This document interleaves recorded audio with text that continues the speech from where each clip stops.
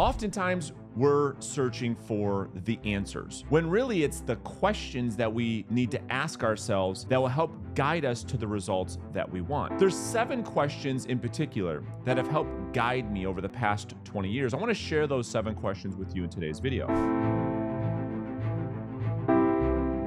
The first question is, what am I trying to accomplish? And for most, even myself included, this has been the hardest question to answer. Oftentimes, I think what happens to us is that we find ourselves chasing things that we want just to find out later, well, that's just not that important to me. That society is putting pressure on us to feel as though we should want these things, when in reality, those things aren't in line with our values. And so the first thing for me, the first question to answer is to get clear on what is it that I really want? What do I find most important? What do I value? What is in alignment with my life's goal? And I think without clearly defining what we want, it virtually becomes impossible to reach that fullest potential. The second question is, why do I want what I say I want? You know, one of the interesting things is in A Man's Search for Meaning, Viktor Frankl says, a man with a strong enough why can bear almost any how. And so what he was talking about is, once you've identified your meaning, what it is that you're fighting for, the next thing is to identify, why do you say you want what you say you want? What is it about that thing that is so desirable for you? Because what Viktor Frankl talks about in this amazing book is the fact that when we can get clear enough about why we're doing what it is that we're doing, we can bear the how, the tactics, the strategies, the actions, the behaviors, the things we have to do in order to get what we want. But when we're not clear on the why, we often find ourselves in a position not doing the things we know we should be doing. The other big idea is what you want versus what you must have. You see, the reality, especially in our business of real estate sales, is the fact that there is no lack of ambition. It's rare, if ever, I'll talk with a real estate agent who, will reach out for coaching, that they don't share their wildest, their biggest dreams, their biggest ambition. And those ambitions, although they're very exciting, we don't have a problem with that. What we have a problem with is people doing the work necessary to accomplish the big goal. And I think the big difference here is it's not a matter of want, it's a matter of what you must have. What are you willing to accept in your life? And that's when we talk about things like standards. And so the takeaway for me is, what am I willing to put up with? What am I willing to accept? And what do I find unacceptable? And when I get clear on those standards, we operate to our lowest standard, not to our highest ambition. The third question is, how do those that have what I want behave? You see, oftentimes I think we forget that getting what we want is more of a process of who we must become. There's this whole idea around have to be versus be to have. And essentially what that means is this. I think a lot of people place external factors on, I have to be with this company in order for this result to happen. I have to have this certain lead platform in order to get this certain result. I have to live in this certain area to live this lifestyle. I have to look a certain way in order to attract the person that I want in my life. When the reality of it is the exact opposite. You see, the people that reach the highest level of success operate from a place of be to have. In other words, who must we become? What are the behavior? What are the character traits? How in which do I need to behave? This puts you in control to get what you want, because it's action before outcomes.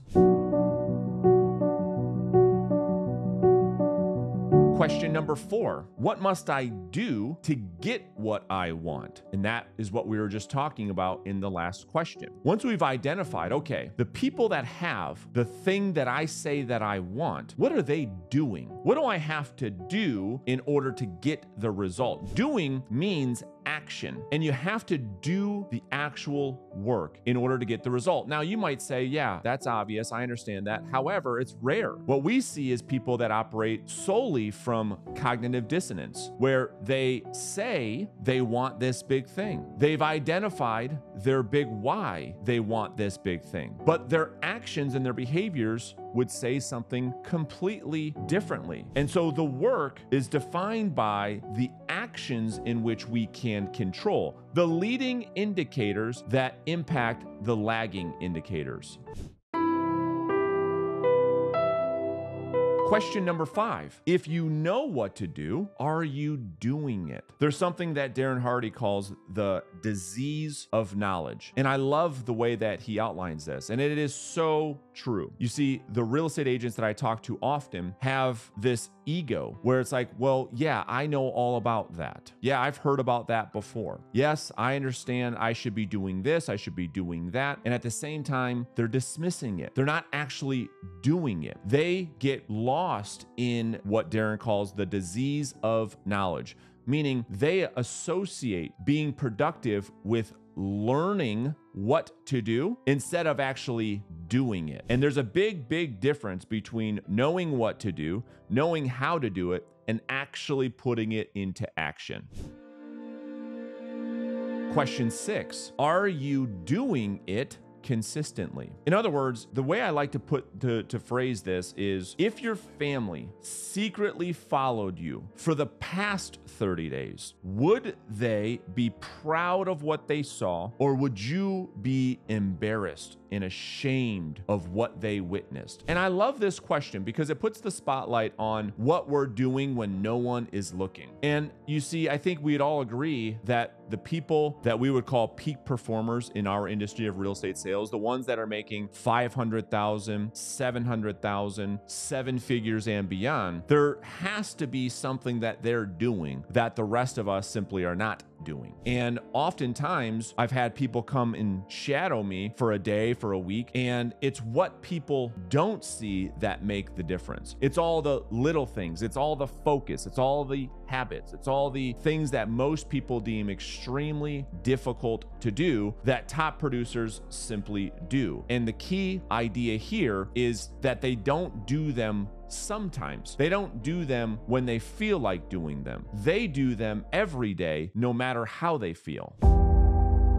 Question 7, have you mastered it? In other words, the thing that I think about when I talk to a lot of real estate agents is this: because the disease of knowledge is so real, most agents will dismiss for what they know for what they're not doing. And the question I always ask them is, okay, if you know what to do, great. Are you actually doing it? Just like we talked about. And if you're doing it, are you doing it consistently? Just like we talked about. In other words, if I followed you around with a stopwatch and I gave you credit for every time you did the thing that you say to everybody, oh yeah, I do that. That may be prospecting or door knocking or open houses or converting online leads, whatever your thing is. If you're doing it consistently, the most important question is, have you mastered it? In other words, do your results prove that you've mastered it? Can we look at your bank account? Can we look at your tax return? And do those things reflect that you've actually mastered it? If we haven't, then the question I always ask is, what are we doing to improve the skills? Because oftentimes what happens is our ego takes over. Yeah, I'm doing it. Yes, I'm doing it consistently. Yes, I'm doing all those things, Brandon. I've heard all that before, but do the results prove it? And if they aren't proving it, then would it be reasonable to believe that there is an area for improvement? Are you willing to let go of your ego and surrender to the fact that maybe you don't have it all figured out?